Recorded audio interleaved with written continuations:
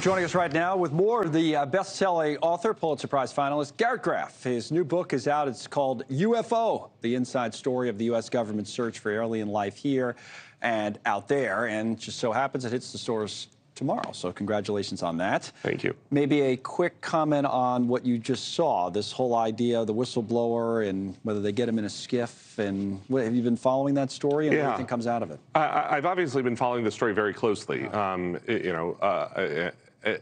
To me, part of the challenge is that it is possible, and I would say probably even likely, that David Grush is telling the truth about a large chunk of what he has said.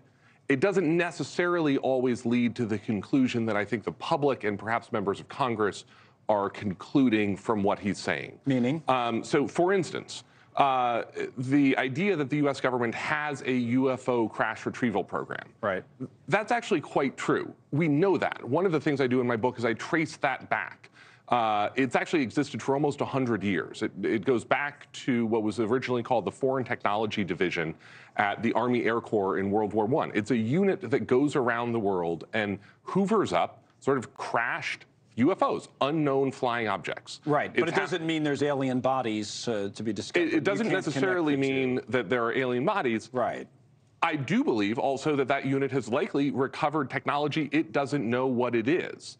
One of the challenges, one of the questions that I have about David Grush's testimony, for instance, is when he talks about the government believing that it has recovered non-human technology, is who believes that? Is that a member of this UFO crash retrieval program at ASIC, the Air and Space Intelligence Center in Wright-Patterson Air Force Base in Dayton, Ohio? Or is that a broader conclusion, for instance, by multiple intelligence agencies with what the intelligence community would call high or medium confidence, which are sort of levels of belief and conclusion? All right. More broadly, tell us how you got interested in this book. I mentioned you're a Pulitzer finalist, and, you know, that was for Watergate, right? I mean, you've done a lot in your career. You've you know, well, for lack of a better term, mainstream politics and all the rest. But now, UFOs, and you're interested in it. Why? So I come to the subject for the same reason that you and NewsNation have been covering the subject so much this year. Serious people are talking seriously about this subject today. I got interested in it. My background is as a national security writer. I sort of have covered the war on terror, counterterrorism, cybersecurity, the American presidency, the Cold War. And there was a moment in 2020 when John Brennan gave an interview to an economist blogger named Tyler Cowen. Former CIA director. Former CIA director and former White House Homeland Security advisor, where he says, effectively, there are things out there that puzzle us, that we don't know what they are, and they may represent something that may be a different type of life. And to me, you know, John Brennan had spent almost a decade at the top of the U.S. intelligence community. There can't be that many mysteries in John Brennan's life. If he wanted to know the answer to something, he was able to get it.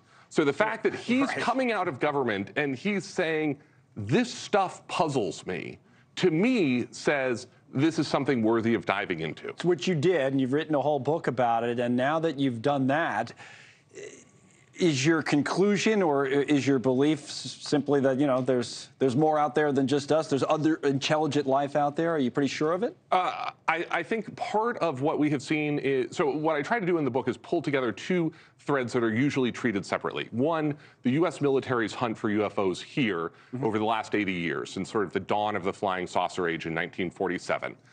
As well as the evolving astronomy and science around the search for extraterrestrial life across the universe. And what seems increasingly clear over the last decade is that the math is almost certainly on the side of the aliens. That there is, what we now understand is that almost every star in the universe likely has planets. And that actually about a sextillion of them are likely habitable by life as we understand it. So the odds are there's something else. But it could be so far away that we'll never see it. could have happened already, right? Or yes, and that's one of the things that is really mind-bending when you get into the math of this, is that we're actually a really young solar system in a really old universe. Right. So we're about 4.5 billion years old in our solar system, across about 14 billion years in the wider universe. So it's possible that you could have incredible advanced civilizations. I mean, civilizations that existed for hundreds of millions, even a billion years. But they're gone now. That we have missed by 1 billion or 2 or 4 or 6 billion years. Now, all of that said, though, that doesn't mean to me that the UFO problem, the UAP problem here on Earth, isn't worth solving. Right. Because part of what I think is also true is that we understand now that there is a phenomena here that we don't understand.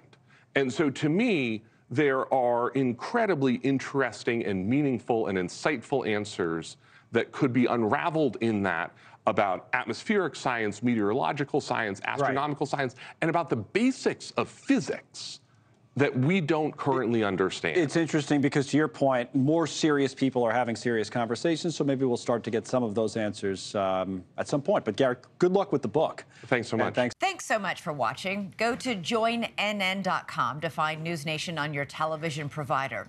And don't forget to click the red subscribe button below to get more of NewsNation's fact-driven, unbiased coverage.